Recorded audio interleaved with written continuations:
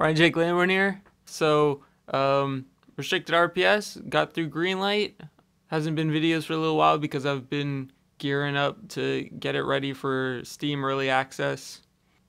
Look at these cool emoticons that I made for Steam. Wow, emoticons. So, right now, Ripus is already up on itch.io. There should be somewhere you should click to be able to buy the server if you're interested in hosting a server right away. The client's still free, and the client will be free even when we release on Steam, at least for the time being. But I mean, if you want to play for free, you don't get to have the awesome emoticons. Wow, Steam. Wow. So I mean that means we got through green light. Oh yeah. We Ripus got an article on silicon the Stegosaurus video game news site with the anime. Yeah, so like I got an interview with a guy and so he was like, it's gonna come out soon on Silicon and so I was like, all right, cool. And then I woke up the next day and I got an email that said a game had gotten through greenlight.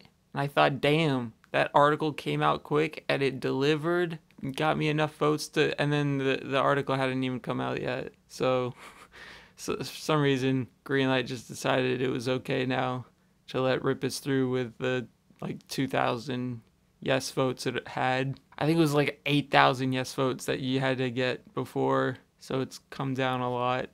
Anyways, got an article where I did an interview about Ripus and Kaiji, very much about Kaiji.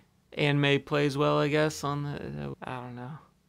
Anyways, on top of that, I like spent a week porting Social Interaction Trainer to Unity just to see if I could do it. And so now you can play Social Interaction Trainer on an Android if you would like. And so yeah, just been working on restricted RPS. Recently added a master server so that when you host a server, you can get people from around the world more easily. Added some more fancy animation stuff, which you should be able to see soon in the new trailer, a new version of the old promotional video trailer, redid for Steam, obviously. I'll probably put it up on YouTube soon, maybe right after this video. Sure, why not?